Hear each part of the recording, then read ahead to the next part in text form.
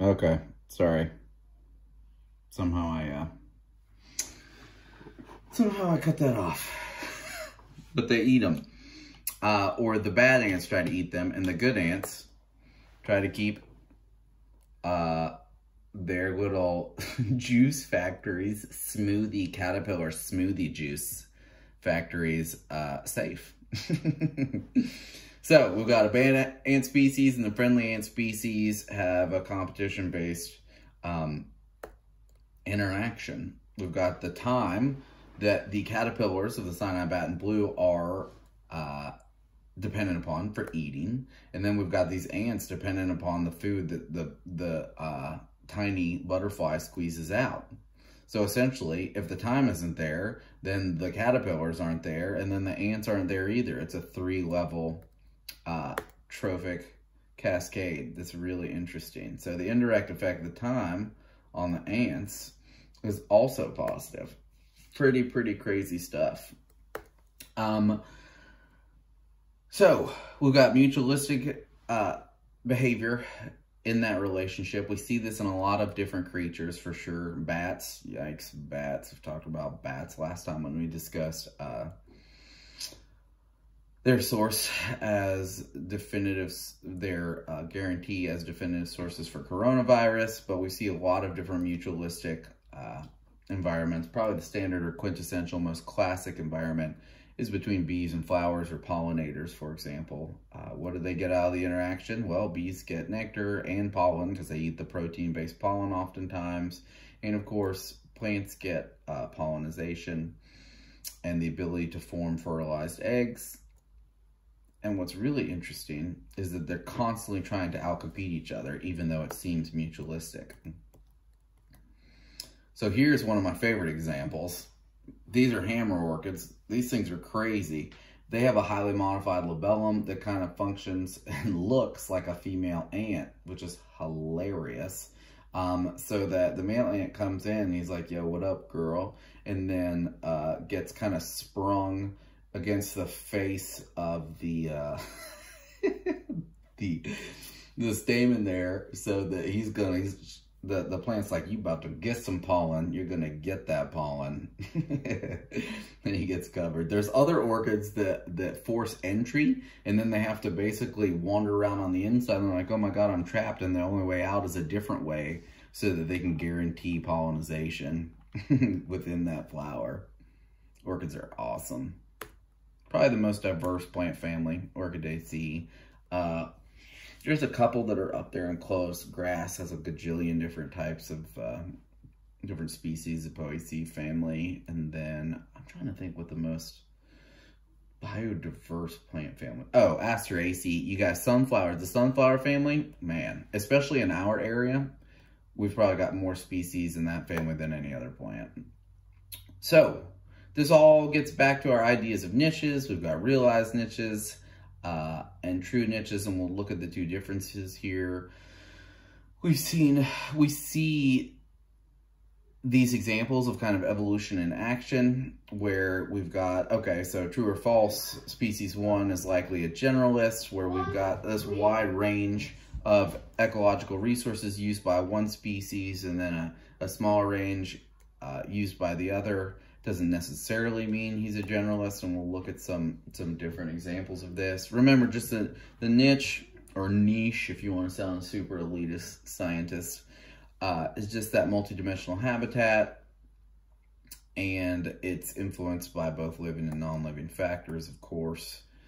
We see this in tons of different examples. We've seen different evolutionary competition, inter and intraspecific, both within and between different sexes within a particular species. And we see some really neat evolutionary changes in intraspecific individuals. So, for example, species one is not as good at using resources as species two. How would you expect that niche to change? And this is where we see this difference in a fundamental versus a realized niche. So, for example, a realized niche is the area that particular species uses in reality, versus a fundamental niche where their their possible theoretical range could lie. And this all has to do with competition between species. So for example, you might find these individuals within a particular area, but more often than not, they're going to use this area for food acquisition and so forth, just because this area where the ranges overlap also involves competition, okay? And that's because originally, if you have two species in a given area whose niches overlap or who are using the same resources, then of course, whoever's more effective at exploiting that particular resource will end up having greater or more frequent access to those resources. So this is called competitive exclusion, all right? Basically, one species prevents another one from occupying a particular habitat. We've proven this at the microscopic level all the way to the macroscopic level.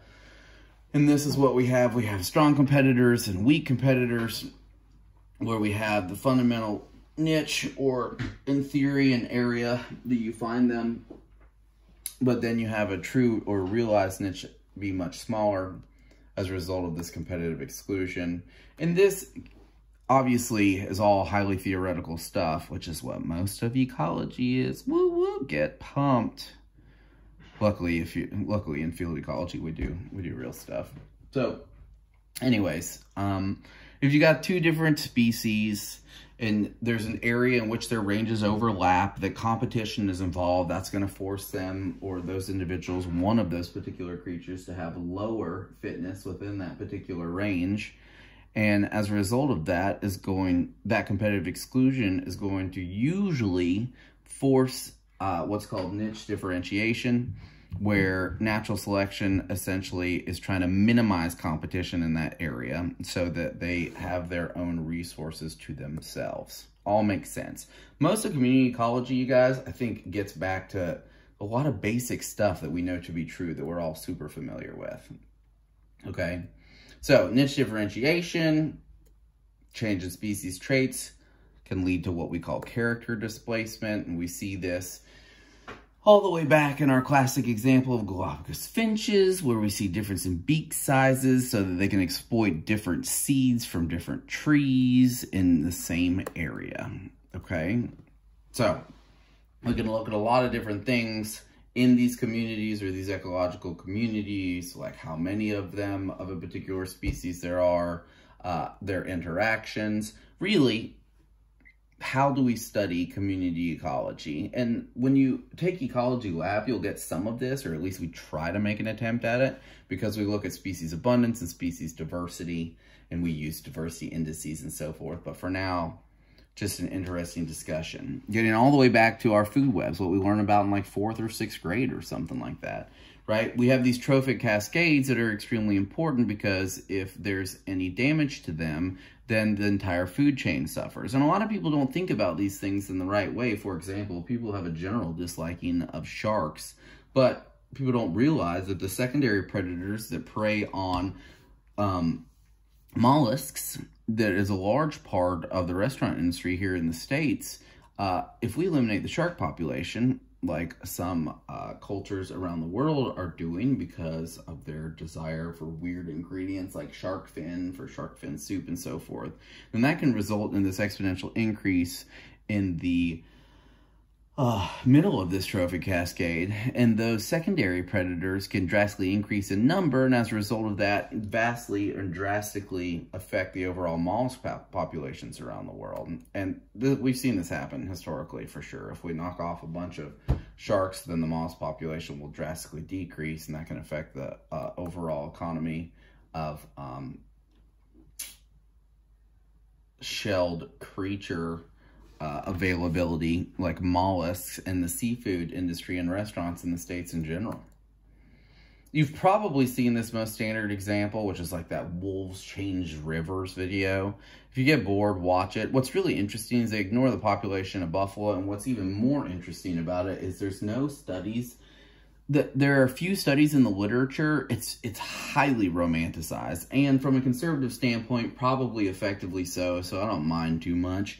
But there's not a lot of hard data to back up that these wolves, they were reintroduced in Yellowstone, and they started preying on the elk population that was over foraging on the brush, which affects the waterway health and development and so forth. And so they're making the argument that wolves change rivers.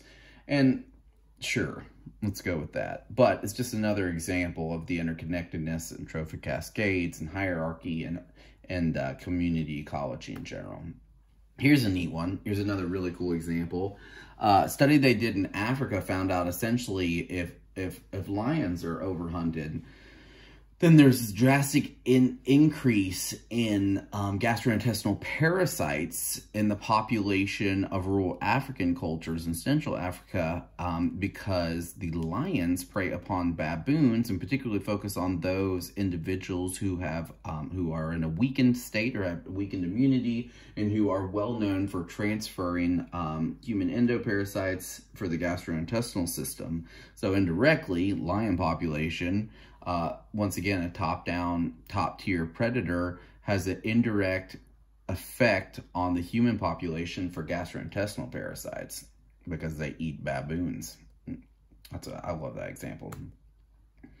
So we've got ecological disturbance, which is really, really important. And if you ever take field botany or field ecology with me, we'll learn much more detail about primary and secondary succession, where if we clear a section of forest out of the way, because oftentimes we just think about trophic cascades in terms of like animal-centric, but plant communities are also really important. There's this whole succession. Hopefully you are well aware. You have pioneering species like weeds and grasses, and then you get some shrubs and some deciduous trees that like disturbed areas and poor soil. And then oftentimes you'll have hardy pines come in. And then after that, you end up with a climax community where these old growth trees like beech and oaks and maples and so forth establish themselves in a particular area. It takes about 150, 200 years to reach a climax community from a completely disturbed site in the southeast US, which is really, really crazy. Now, there are some sites like this that were regularly disturbed throughout history. We're talking hundreds, if not thousands of years by humans, like Native Americans, to maintain openness in the undergrowth and so forth, and even prairies. There's only one prairie left in North Carolina, you guys. Really, really crazy how rare those have gotten. So anyways, getting back to how the heck we study this kind of thing, we look at abundances and diversities. There are neat little indexes you can look at where essentially you're examining differences in diversity and abundance. And in ecology lab, you do it in anything from the soil, like we look at soil macroinvertebrates or the little creatures or insects that live in the soil, all the way up to using bird sightings to try and estimate the bird populations between the urbanized and rural areas of campus. And basically you're looking for maximum biodiversity. And there's lots of different indexes you can use to try and measure this. And we'll talk about these things and we'll do the actual math behind them in ecology together. But maybe you can just look at these two pictures and determine, okay, well, there's how many different species of mushroom? These are chanterelles, these are bullets. Anyways, 1, 2, 3, 4 different species. And here we've got 1, 2, 3, 4 different species, but we have more of a wide variety than we do in Community B. So there's mathematical ways to measure these. We won't look at them now. Okay? Species diversity factors in richness, how many there are, and evenness, how close, basically how biodiverse it is, okay? We won't get into that. And I'm not going to make you guys learn Shannon Diversity Index at the moment. We'll learn it in ecology lecture. But for now, you get an idea of how we measure ecological diversity within a specific region. Usually you mark out a very specific site area and then you see how diverse that area is or that sample you've collected. So, just wanted to give you a quick run through of a couple different cool examples of community ecology, from high-level trophic predators like lions and sharks all the way to tiny little interactions that we see with little itsy-bitsy butterflies, and a really cool example of tetrodotoxin with the newts trying to compete in an evolutionary arms race with the garter snakes. Really cool examples of how all of these unique forms of competition and species interaction leads to neat evolutionary change. Some practicality when it comes to parasites with Lyme's disease and tick bites. Oh, they're really, really cool evolutionary arms race between orchids and their pollinators, and some theoretical discussion when it comes to fundamental and realized niches. Yeah, just want to give you a quick little rundown of community ecology for this week. I'll probably open up associated online homework just to give you another review. And that'll be what we cover for now. Fish and wildlife regulations. All right, guys. Miss y'all.